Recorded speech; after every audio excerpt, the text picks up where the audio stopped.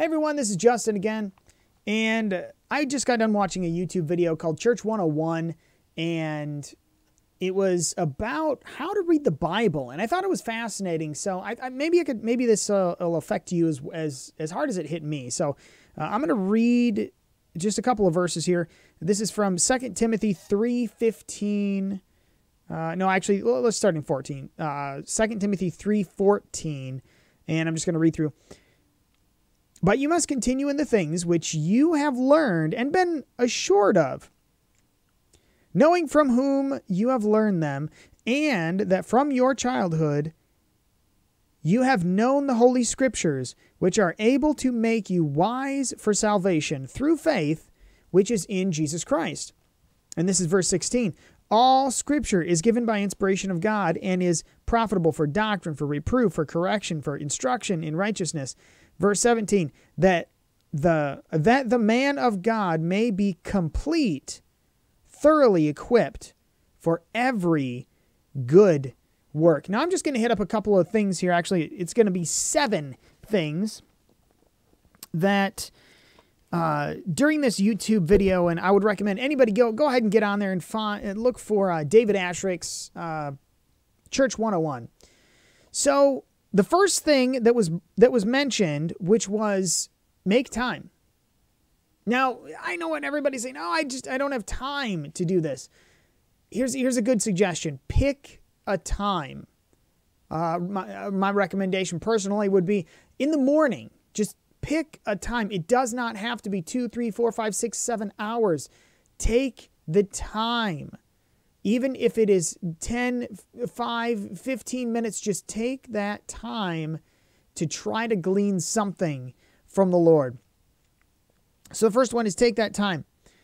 Second thing is, and I know 20 years ago we wouldn't have had to say this, but we got to say it today, shut your phones off. Shut your devices off. Personally, and this is just my opinion as well, get a paper Bible. And I know there's a lot of millennials and all that other stuff out there. That's fine. If your Bible's digital, that's okay. But just understand that the distractions will come. So let's shut those things off and let's see how the Word of God can affect our lives. The next thing is prayer. And this is number 3. Say a simple prayer of surrender, which is perfect. You just a prayer just as simple as saying, "Dear God, give me something. Holy Spirit, give me something and help me to be humble enough to recognize it and show me a good work that you can do in me and change me from what you're going to show me." A simple prayer of surrender to the Lord to say, God, I am vulnerable. You know it. You know everything. I don't know anything. God, please show me something. So a simple prayer. The next thing is, do not forget that it's all about Jesus. Don't forget that.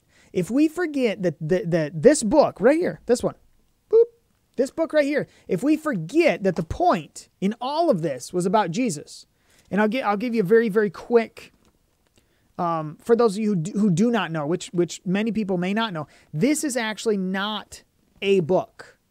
This is 66 books. It's a collection of books. Now, I know they typically call it the Old Testament and the New Testament. That's fine, but it's actually only one story. It is only one story, and it's all about Jesus. It's a story of how in the early books in the Bible, it talks about the creation of the world and how we fell from God and how we pushed God away. And God, in His mercy and His love for us, He allowed us to more or less wallow and bathe in the sin that we've created for ourselves, the situation we've created for ourselves. And once we get going down the line, we find that God made promises. God made promises to some families, and He said there is going to come a coming Savior. And so let's continue on down the line. Then God saved these people. These people became huge, and God commissioned them to reach the world. And unfortunately, they didn't do as well as God would have hoped. And the short story is we get to the New Testament and what this is. And what I like to hear, and I heard this, so I'm going to say it here.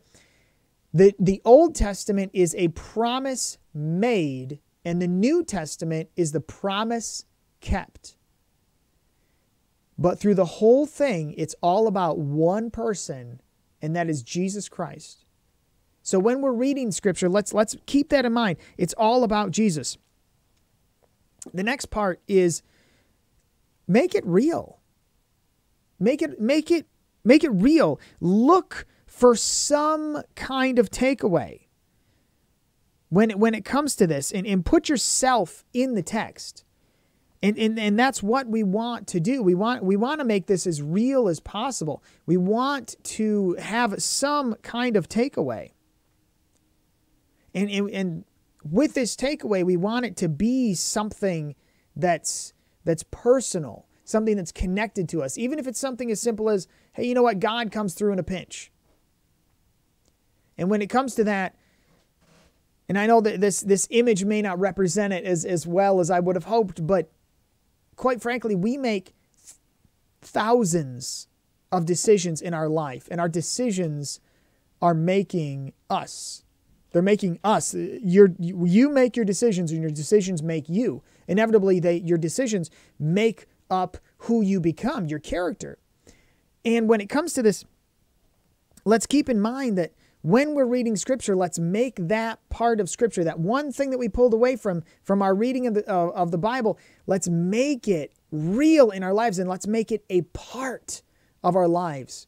So our decisions start coming in line with God and His character and His plan for our lives. So let me just read through these again.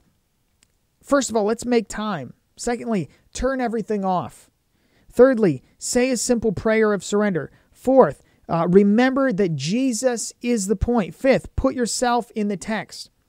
Number 6, look for a personal takeaway, something you can take away from this. And number 7, ask God to make it a part of your life. Ask Him to say, God, please, as part of that that prayer of surrender even, God, please make whatever I learn out of this, Father, please make it a part of who I am. Help me to see you shining out of me, dear Lord.